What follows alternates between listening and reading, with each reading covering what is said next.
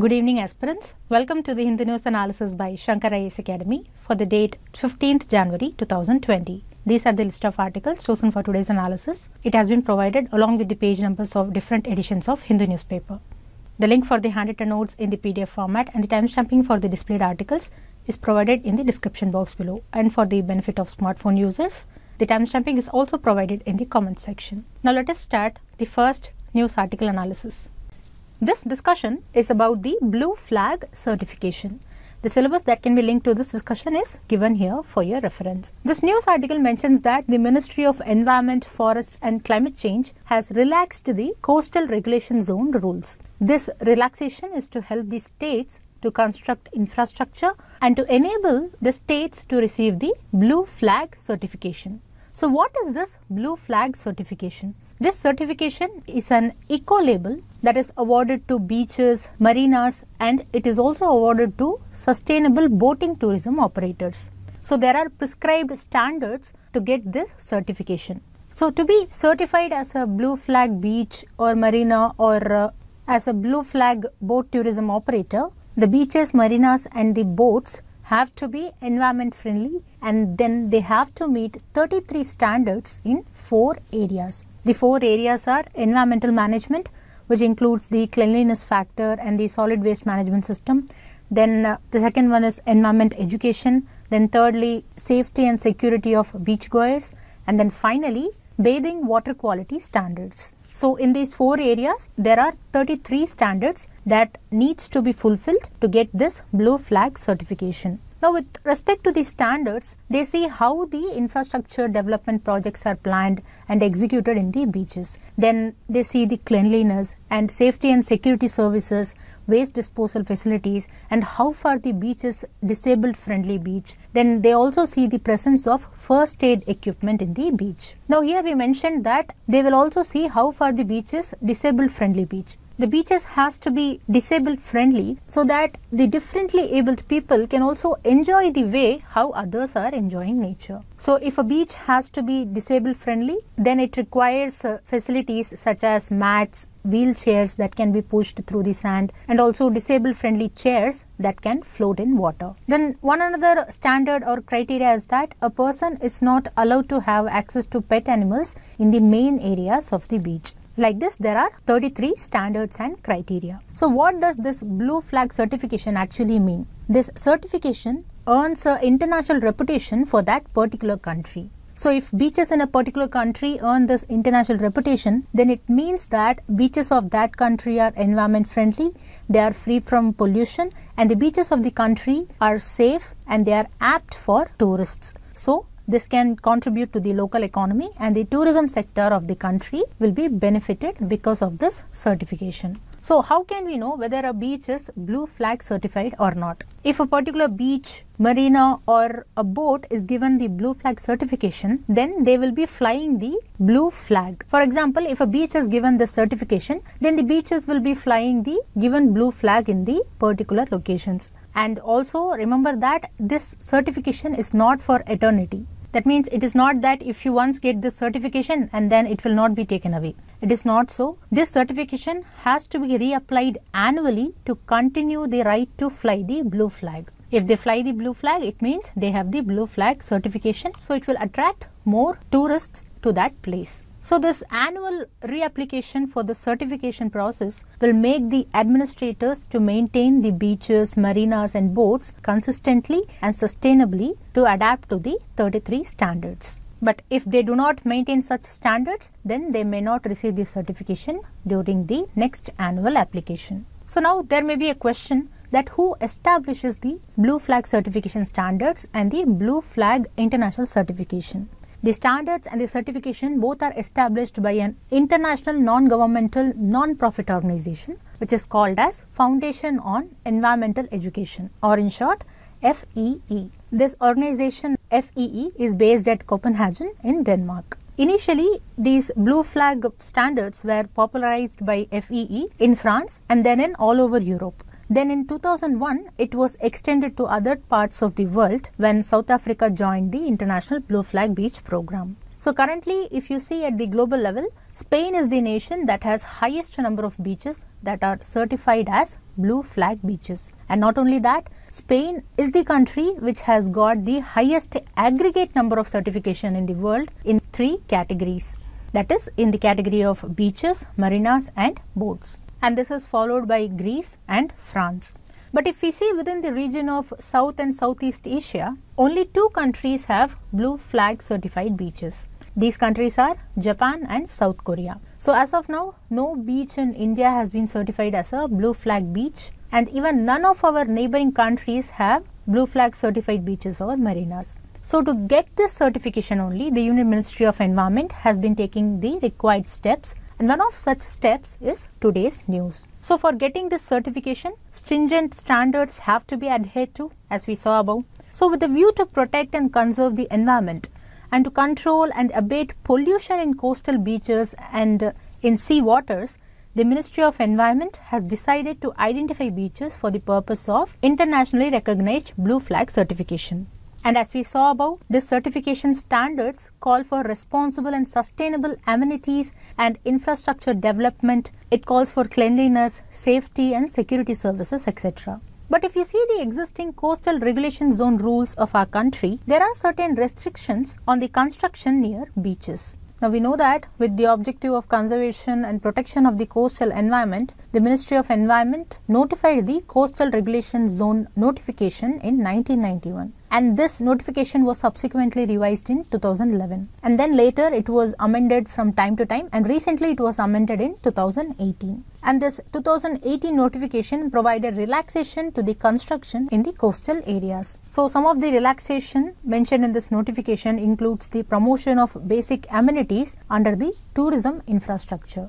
So temporary tourism facilities such as shacks, toilet blocks, changing rooms, drinking water facilities, etc. have now been permitted in beaches. And these temporary tourism facilities are also now permissible in the no development zone of the CRZ 3 areas as per this 2018 notification. See, actually under this CRZ notification, there are 4 areas, CRZ 1, 2, 3 and 4. And under this CRZ 3 area, there is a area known as no development zone, in which the developments in this particular zone have been restricted. We'll see about these coastal regulation zone areas some other day. Now just know that there is a no development zone under this coastal regulation zone 3 area. And as per this 2018 notification, a minimum distance of 10 meter from the high tide line should be maintained for setting up such facilities in this no development zone. Here the high tide line means the line on the land up to which the highest water line reaches during the spring tide. And this 2018 notification also stipulated a no development zone of 20 meters for the islands. So for the islands which are close to the mainland coast and for all the backwater islands in the mainland, the 20 meter no development zone was stipulated. This is because of the space limitations and unique geography of such regions. So this was the scenario until now. That is, a minimum distance of 10 meter from the high tide line should be maintained for setting up of the facilities in the no development zone of CRZ 3 areas, and this distance is 20 meters for the islands. But now the recent notification has relaxed this for the purpose of blue flag certification. According to the notification, in the identified beaches, certain activities and facilities have been permitted in the coastal regulation zones, including islands. And these activities and facilities are subjected to maintaining a minimum distance of 10 meters from the high tide line. So that means the 20 meters distance prescribed by the 2018 notification has been relaxed by this notification by Ministry of Environment for the purpose of blue flag certification. So beyond these 10 meters, certain activities and facilities have been permitted. So what are these activities and facilities? As you can see in this list, the facilities such as portable toilet blocks, changing rooms and shower panels can be installed. And then there can be a solar power plant also in that area. And there can be first aid station, and there should be parking facilities, and also other facilities or infrastructure can be installed or constructed as per the requirements of the blue flag certification. Now normally if you see, for carrying out these activities in a coastal regulation zone, clearance have to be obtained from respective authorities in the Ministry of Environment. But now, due to the relaxation of the norms under Coastal Regulation Zone for the purpose of blue flag certification, these activities and facilities are exempted from prior clearance under the provisions of CRZ notification, Island Protection Zone notification and Island Coastal Regulation Zone notifications. So this means if originally these notifications mention that prior clearance have to be obtained for these activities and facilities, then they are relaxed for the purpose of blue flag certification. So now there is no need for prior clearance. Now we saw that these activities and facilities have been permitted in the identified beaches. So what are these identified beaches? See, in July 2019, the Ministry of Environment, Forest and Climate Change identified beaches for the purpose of this blue flag certification. And these beaches belong to different states and union territories.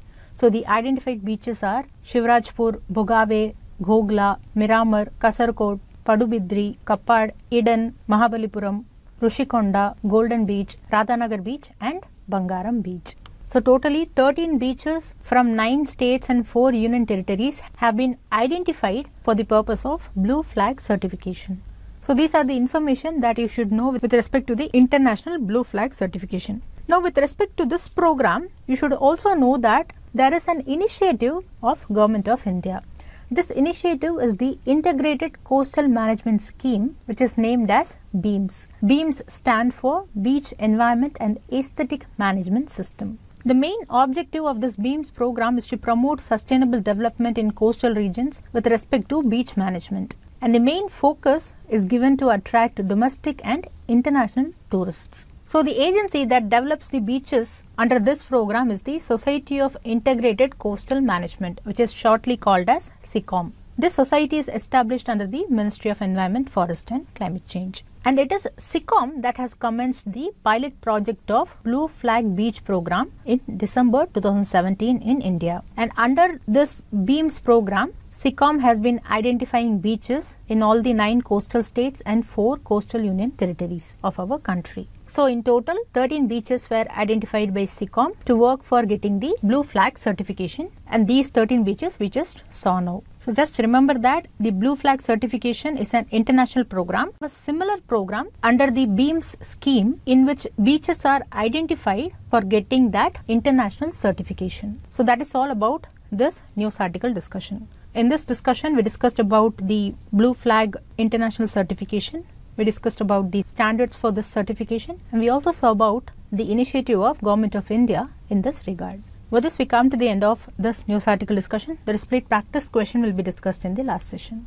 This discussion is based on the curative petitions filed by the convicts of the Nirbhaya case. This discussion can be linked to the syllabus that is given here for your reference. The news article mentions that the curative petitions of the convicts of the Nirbhaya case were rejected by a 5-judge Supreme Court bench. Recently, you would have heard that the convicts of the Nirbhaya case were sentenced to death by Supreme Court. So regarding this sentence, the convicts filed a curative petition, and the Supreme Court rejected their petition, stating that there was no merit in their pleas to spare them from the gallows. Here gallows is the structure which is for hanging the criminals who were sentenced to death.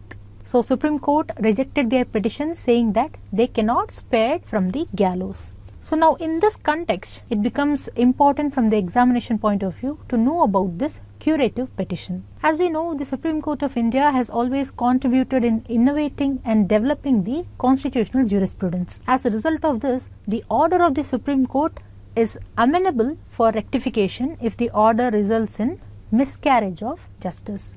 That is, the orders of the Supreme Court are vulnerable for rectification if the order results in a miscarriage of justice.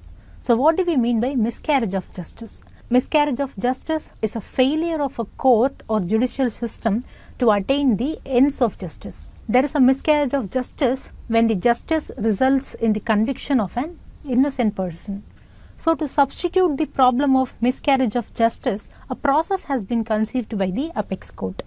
This process is what is termed as curative petition. Under this petition, an aggrieved person may request the Supreme Court to reconsider its judgment by showing gross miscarriage of justice and by showing violation of principles of natural justice. Here we should note one point, that this can be filed even after the final verdict of the Supreme Court, like in the case of Nirbhaya convicts. And the curative petition can be filed only after the dismissal of review petition. And more importantly, the curative petition cannot be allowed for reappreciation of evidence. That is, it should not be allowed for reconsideration or re-examination of the evidences. So the Supreme Court itself evolved the concept of curative petition through a judicial pronouncement, Rupa Hurra case, in which the court reconsidered its judgment after it was referred to it by a 3-judge bench. So the landmark case which we are talking about is the Rupa Ashok Hurra versus Ashok Hurra and another. In this case, it was held by the Supreme Court that so as to prevent abuse of process as well as to cure miscarriage of justice, it may reconsider its judgments. That is why the court devised the term curative for this purpose. And you should note that reviewing of judgments and orders by the Supreme Court is guaranteed under Article 137 of Indian Constitution. This article especially deals with review of judgments or orders by the Supreme Court, which states that the Supreme Court shall have power to review any judgment pronounced by it or any order made by it. Based on this only, the Supreme Court devised this process of curative petition. Here you should be confused with another petition which is called as the review petition. See, a review petition can be filed by the parties who are aggrieved by the decisions of Supreme Court. And as per the Supreme Court rules, such review petition has to be filed within 30 days of pronouncement of judgment or order. Now you may think that the curative petition also looks like a review petition. Even some experts agree with this. They say there is no substantive difference between a second review petition and a curative petition. Because as we saw earlier, a curative petition has to be filed after the dismissal of review petition.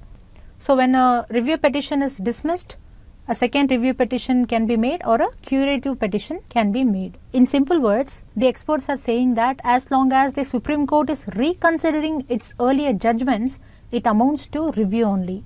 So in this way, according to experts, the review petition and the curative petition are distinct from each other only merely in terms of their modalities. Otherwise, a curative petition is fulfilling the same objective as addressed by a review petition. That is, a curative petition also reconsiders a judgment, but it is for a second time. So in this manner, you should be clear that according to Supreme Court, review petition is different, a curative petition is different, though they seem similar. And even the Supreme Court has laid down specific conditions in order to entertain curative petitions. These specific conditions have been mentioned in the Supreme Court rules of 2013. First condition is that it has to be established by the petitioner that there was a genuine violation of principles of natural justice. And the second one is that it shall be specifically stated in the petition that the grounds mentioned had been taken in the petition and it was dismissed by circulation. In this condition, they are talking about the review petition. That is, the grounds were taken in the petition and then it was dismissed by circulation. See, normally and ordinarily, a review petition will be disposed of by the Supreme Court by circulation, which means it will be disposed of by the judges by themselves without the presence of any lawyers. So this is what is called as disposed of by circulation. So while filing a curative petition, it should be stated that the review petition was dismissed by circulation. Then the third condition is that the curative petition is required to be certified by a senior advocate, and then it is circulated to the 3 senior most judges, and also it should be circulated to the judges who delivered the impugned judgment or the disputed judgment. And then another condition or a positive thing you can say in this curative petition process is that there is no specific time limit for filing a curative petition, because the rules of Supreme Court state that the curative petition shall be filed within reasonable time from the date of judgment or order passed in the review petition. So there is no specific time, they have just mentioned within reasonable time. And then next condition in the process is that if majority of the judges agree that the matter needs hearing, then it would be sent to the same bench who delivered the disputed judgment. And another condition is that exemplary costs would be imposed by the court to the petitioner if his plea lacks merit in the curative petition. This condition is just to deter the petitioner if there is no actual ground for the curative petition, so that the time of the Supreme Court will not be wasted. And you should note that the last legal avenue which is open for the convicts in the Supreme Court is this curative petition or curative plea. Now, as in the Nirbhaya case, the convicts' curative petition have been rejected by the Supreme Court. After this, they have filed a mercy plea before the President. And this is as per the constitutional provision of Article 72, which is about the power of President to grant pardons, etc. So, these are the information that you should know about curative petition. And also remember that curative petition is the last legal avenue open for the convicts in the Supreme Court, and mercy petition is the last resort for the convicts. So, with this we come to the end of this news article discussion. The split practice question will be discussed in the last session. Moving on to the next discussion. This discussion is based on the Annual Status of Education Report of 2019. The syllabus that can be linked to this discussion is provided here for your reference. Now, we know that the RTE Act of 2009, that is the Right to Education Act of 2009, mandates that children should enter first standard at the age of 6. The Act also recommends states to provide free preschool education to children who belong to the age 3 to 6. However, existing data and studies show that ground realities are different from the mandated policy, mainly if we consider the age of entry of the children to standard 1. The concern is that either too many children enter formal schooling before age 6 or too many children enter formal schooling without exposure to early childhood education, that is without exposure to preschool. Early childhood education is important because it is what makes the children ready for primary school of learning. And skipping the preschool results in learning crisis in primary school, as the children find it hard to catch up the school curriculum. So, this is a serious concern. But these concerns are neglected at large, as no large-scale representative data is available on children in the age group of 4 to 8 years. So, in this way, the ASER 2019 Early Years Survey focuses on children in the age group of 4 to 8 years. So, what is this ASER? ASER is the acronym for Annual Status of Education Report. It is a nationwide household survey which is released by an NGO, Pratham. The NGO has been conducting the survey since 2005.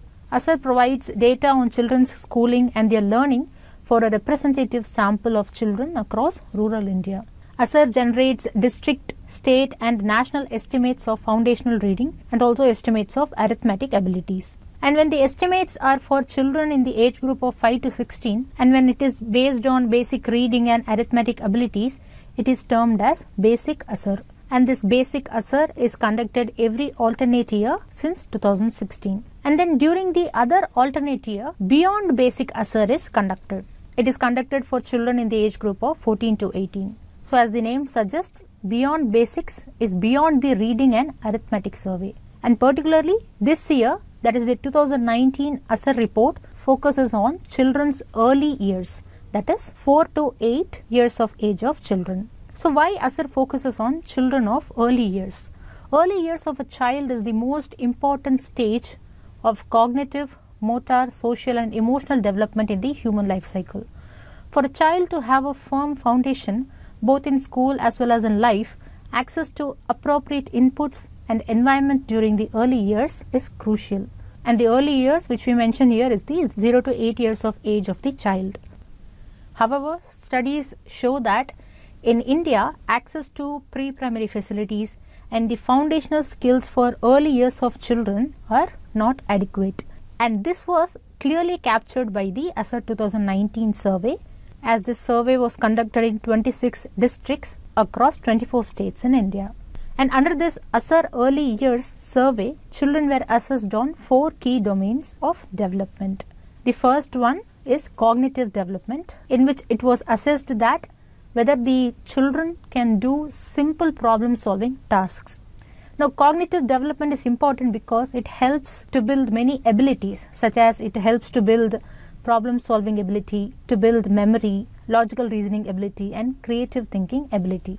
And the second domain is the early language. In this, it was assessed that do children have early language skills. Now, language is important because it helps to communicate thoughts, feelings and needs, and language is also the foundation for literacy. So, it is a key domain of development.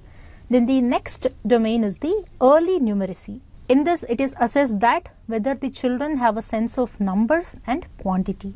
And the final domain is the social and emotional development. And in this, it is assessed that whether children are able to identify emotions or not.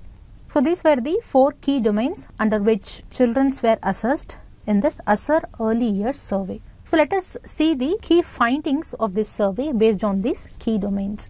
The survey found that more than 90% of children belonging to the 4 to 8 years of age group are enrolled in some type of educational institutions.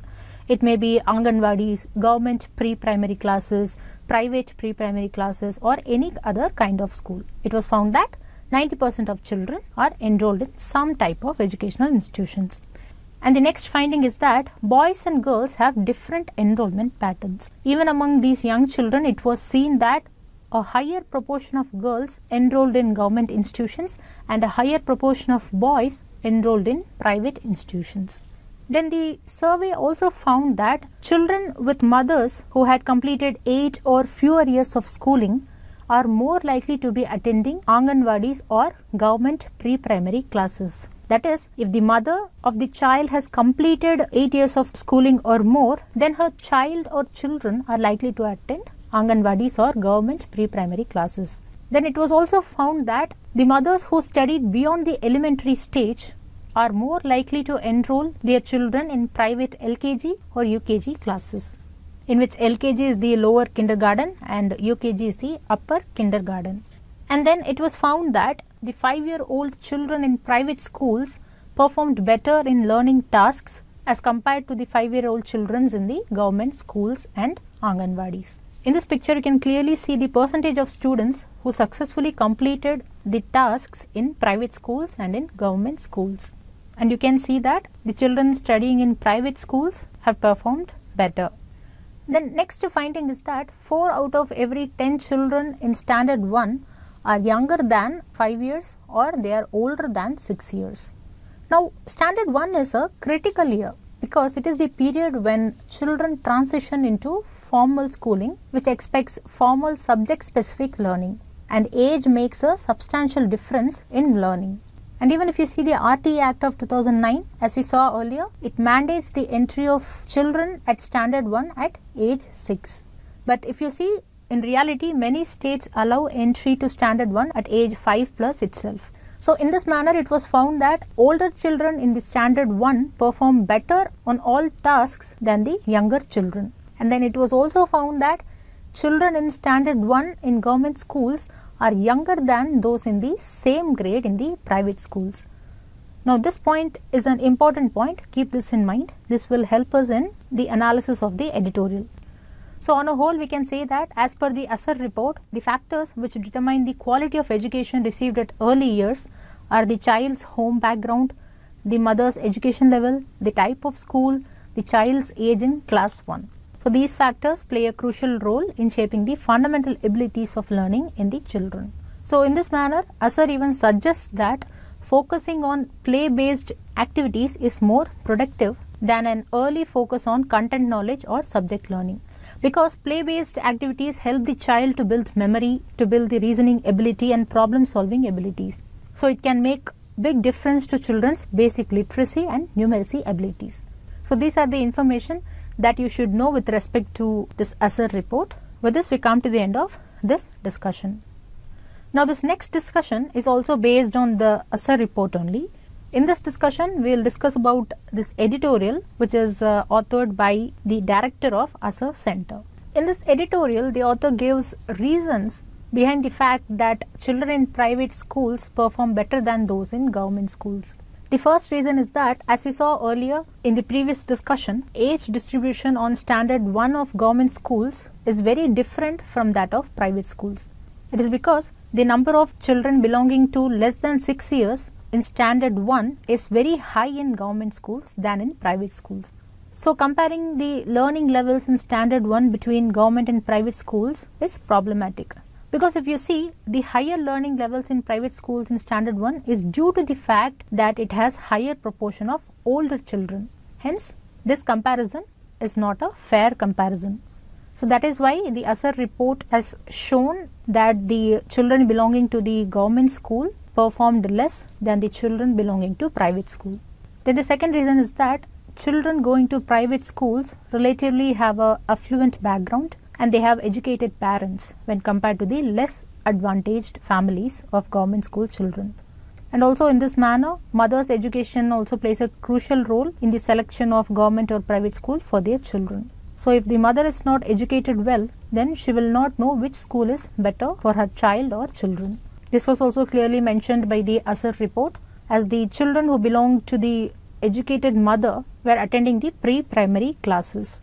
Then the next reason is that early childhood education exposes the children to cognitive and early language skills, as we saw in the last discussion. So children who enter standard 1 after acquiring these skills are likely to perform better. So that means pre-primary education plays an important role in performing better in schools. And even the ASER report showed that 43.1% of private school children could do all cognitive tasks, while only 23.8% of government school children of standard 1 could do the cognitive tasks. So all these factors imply only one thing, that is private schools still have a learning advantage over government schools. That doesn't mean they are better than government schools. And the advantage here is that private schools keep children longer in preschool and they expose them to school-like curriculum even before they have entered the formal schooling. So this is what makes the private school children to perform better in actual school. But this process is absent in the government school, which is a disadvantage for the government school children. So for this purpose, as a conclusion, the author is suggesting that India already has a huge investment in its early childhood program and India should invest more. As we know that in our country, the early childhood program is administered through the 1.2 million Anganwadis, which were established under the Integrated Child Development Scheme. So if this scheme can be enhanced and if the Anganwadis under this scheme could adapt to a process like private schools, then the disadvantage which the government schools have now will disappear soon. So this was the conclusion given by the author of this editorial. Now from the ASER early years findings, we can say that 3 key implications emerge. First implication is that the 1.2 million Anganwadis which are established under the ICDS scheme should be strengthened further to implement appropriate school readiness activities for 3-year-olds and 4-year-olds. And the second implication is that older children are doing better than younger children. So permitting underage children into primary grades puts the younger children at a learning disadvantage, which is very difficult to overcome. Then the third main implication is that the focus should be on strengthening the cognitive skills of the child rather than focusing on strengthening the subject learning in the early years of schooling. So keeping these implications in mind, the school curriculum must be designed accordingly so that children can be benefited. So that is all about this ASER 2019 early years report. With this, we come to the end of this news article discussion. The displayed practice question will be discussed in the last session. Moving on to the next discussion. This discussion is based on this editorial which discusses about the balancing of religious freedom with fundamental rights. The syllabus that can be linked to this discussion is given here for your reference. Recently, we have been hearing news about balancing religious freedom versus fundamental rights. There have been several cases coming up in which one party upholds right to religion while the other one favors fundamental rights. Especially they favor right to equality. And the most recent example of this is the Sabarimala woman entry case. We know that there were several review petitions in the Supreme Court to reconsider the judgment of Supreme Court allowing entry of women into the Sabarimala Ayyappan temple. So for this purpose, the Supreme Court formed a 5-judge review bench, and this review bench had framed several questions for consideration by a larger bench.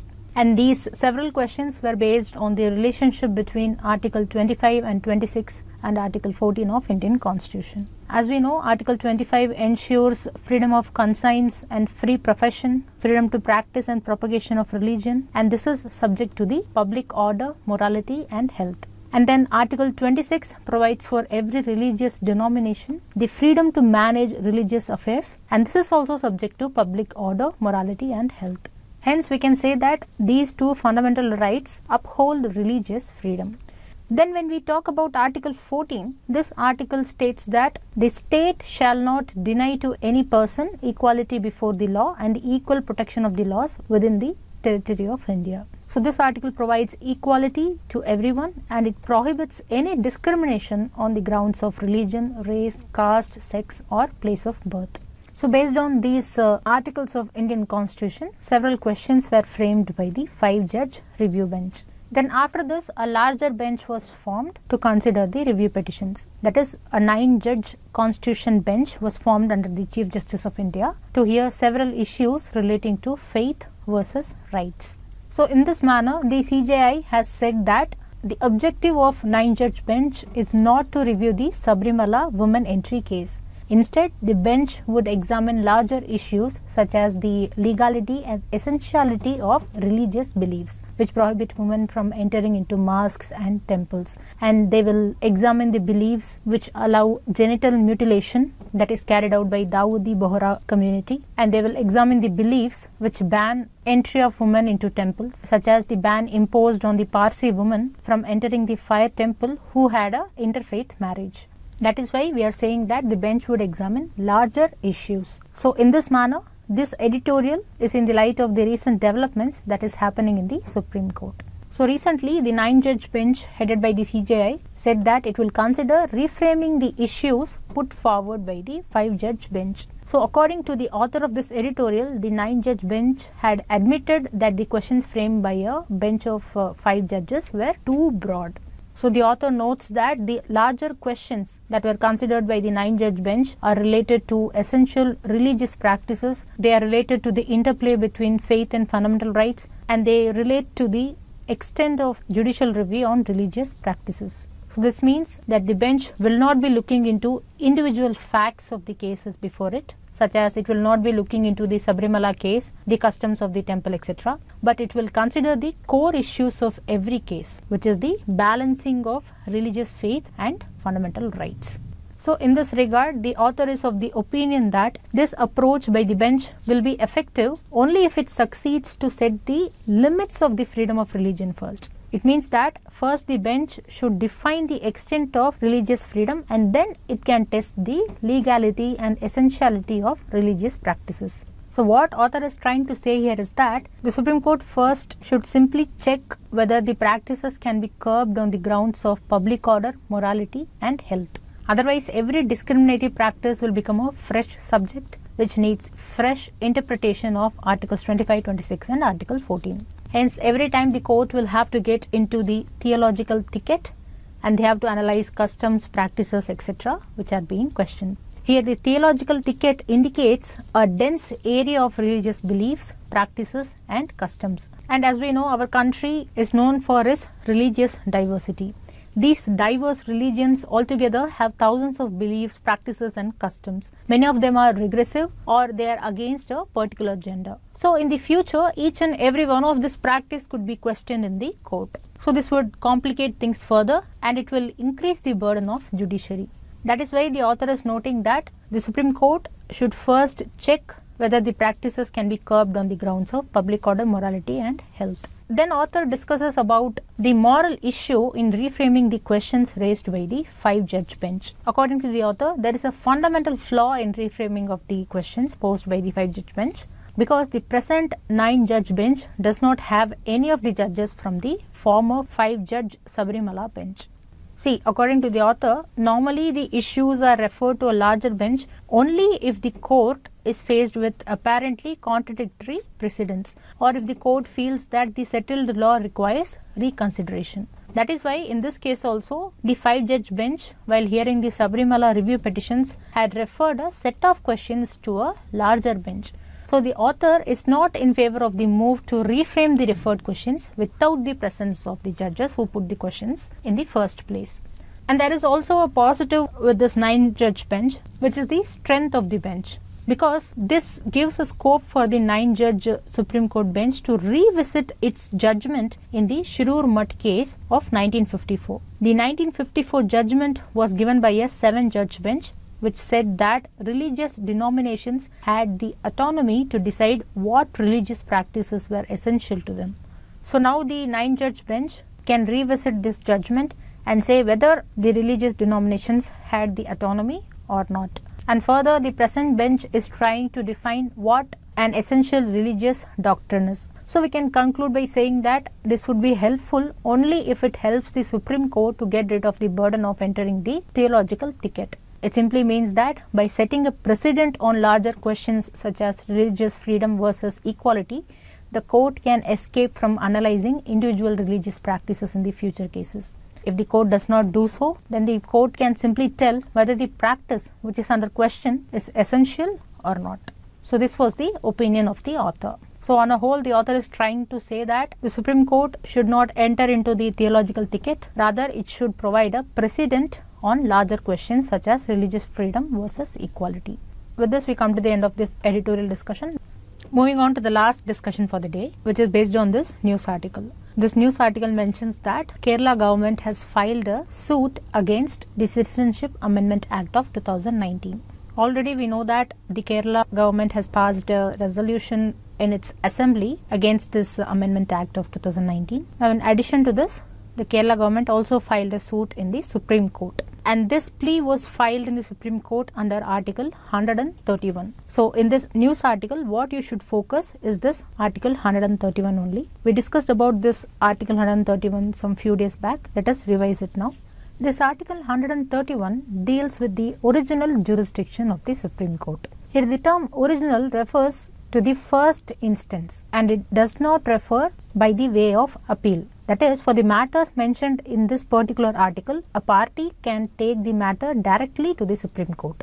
And this particular article also mentions that for the matters mentioned in this article, the Supreme Court has the exclusive jurisdiction. That is, no other court can hear these matters other than the Supreme Court.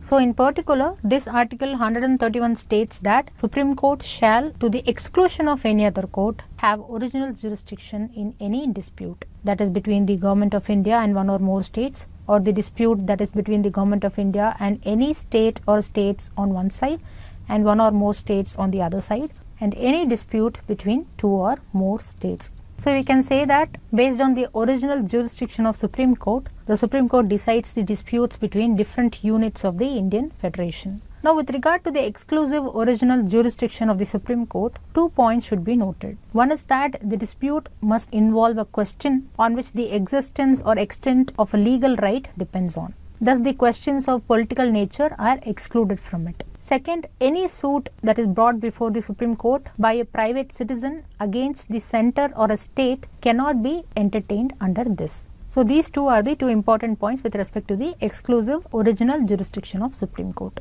Further, this original jurisdiction of Supreme Court does not extend to any dispute that arises out of any pre-constitution treaty or that arises out of any agreement, covenant, engagement or other similar instruments. And it also does not extend to any dispute that is arising out of any treaty, agreement, etc., which specifically provides that the said jurisdiction does not extend to such a dispute. Then this original jurisdiction of Supreme Court does not extend to interstate water disputes, and then it does not extend to the matters referred to the Finance Commission, and it does not extend to the adjustment of certain expenses and pensions between the centre and the states, etc. And you should also know that the first suit under the original jurisdiction of Supreme Court was brought in 1961 by the West Bengal state government against the centre. The state government challenged the constitutional validity of the Coal Bearing Areas Acquisition and Development Act of 1957, which was passed by the Parliament. But however, this suit was dismissed by the Supreme Court as it upholded the validity of the mentioned act.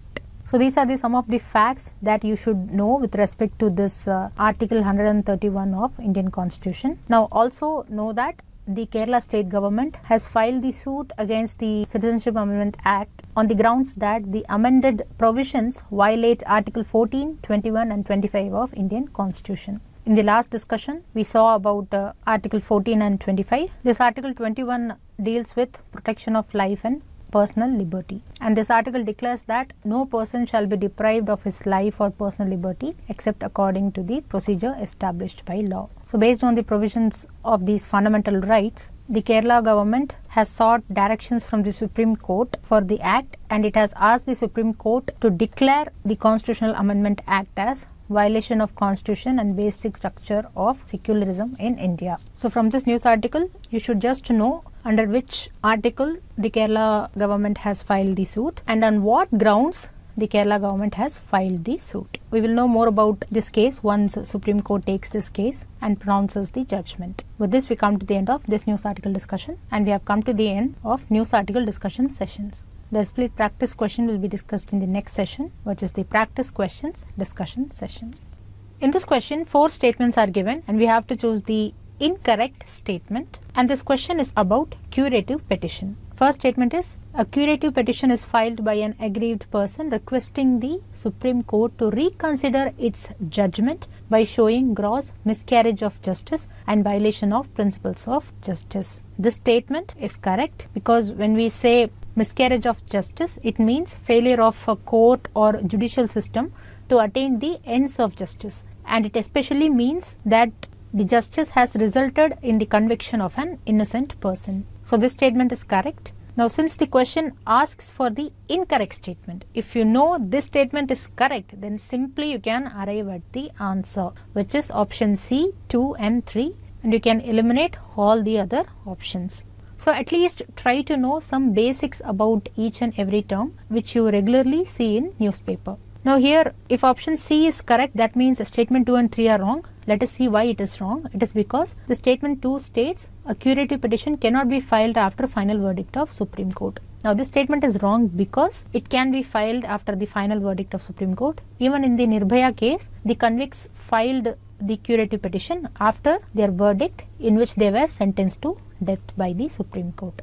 Now the third statement is wrong because a curative petition cannot be allowed for reappreciation of evidence. But here the question says allows, so that is why it is wrong. Reappreciation of evidence means reconsideration or re-examination of evidence. Now the fourth statement is correct because a curative petition can be filed after dismissal of review petition. This is one of the main criteria to file a curative petition. So the correct answer is option C, 2 and 3. Now this next question is based on blue flag certification. First statement, it is awarded to beaches only.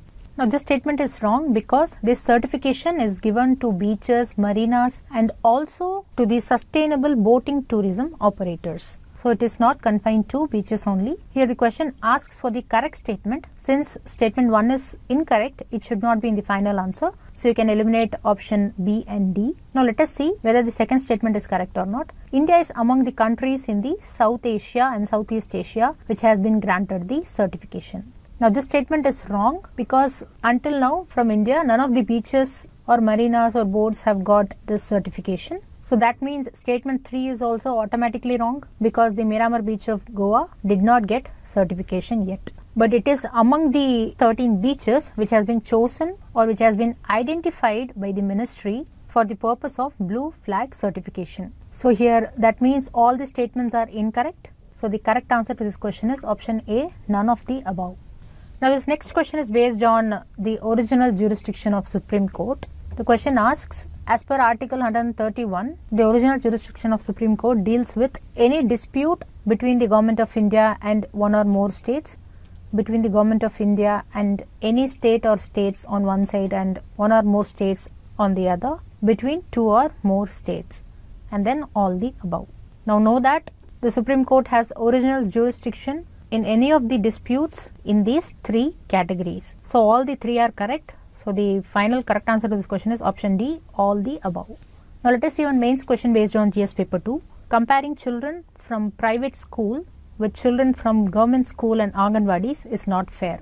Examine the above statement with respect to the findings of ASER 2019 early years report. Now today we discussed about this report in detail. You can take points from the discussion and you can write your answer and post it in the comment section. We will review your answer and we will give appropriate suggestions to improve the answer writing. With this, we come to the end of today's Hindu News analysis. If you like the video, don't forget to like, comment and share, and do subscribe to Shankar IAS Academy YouTube channel for more updates related to civil service examination preparation.